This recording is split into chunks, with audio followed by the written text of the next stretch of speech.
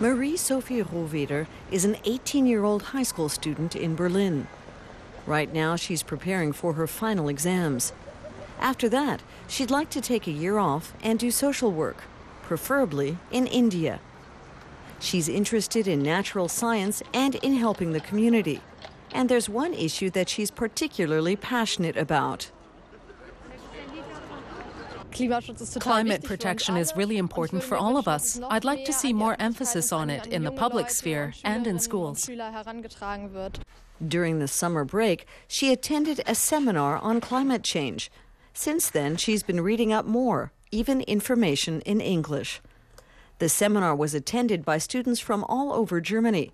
Many are now keen to take action, particularly here in Germany, where the effects of climate change are not yet so obvious. It's something that's especially relevant for us younger people, because we'll still be around in 2050. Right now, it's the small island states that are immediately threatened. Here, it's not so immediate. But we're the ones who caused it. That's the worst of it. So we should definitely take action. Together with other students from the summer seminar, Marie Rohwäder set up her own climate project. The group put together a presentation, which they now want to give at their various schools. At the John Lennon School in Berlin, which Marie Rohwäder attends, staff are already aware of the need to teach students about this important issue. This year, for example, we're having a half-week project for the 12th graders. 3 days which we've entitled Save the World, where we're mainly focusing on climate change and the political response,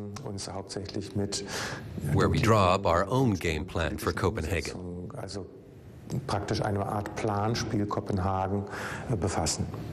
Marie feels it's a good start, but not enough. She wants there to be greater awareness across the board.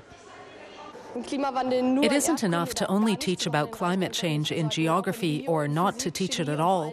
We need it in biology, physics, chemistry, and especially in politics. Only then can you get an overview and form your own opinion. So Marie Rohwäder has her hands full.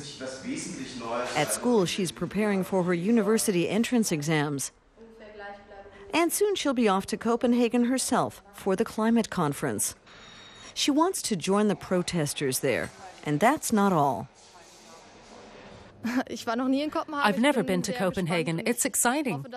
As well as the demos and the side events, I hope there'll also be time to see the city. For Rohwäder, combating climate change will take more than just school debates and presentations. Everyone can take action themselves. So what is Marie doing to help the environment? First, I don't eat any meat. I'm a vegetarian. I've installed a special device on my TV so that it doesn't use electricity all day.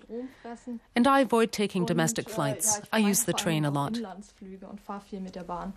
And she won't be flying to Denmark either. She's chosen to travel by bus instead.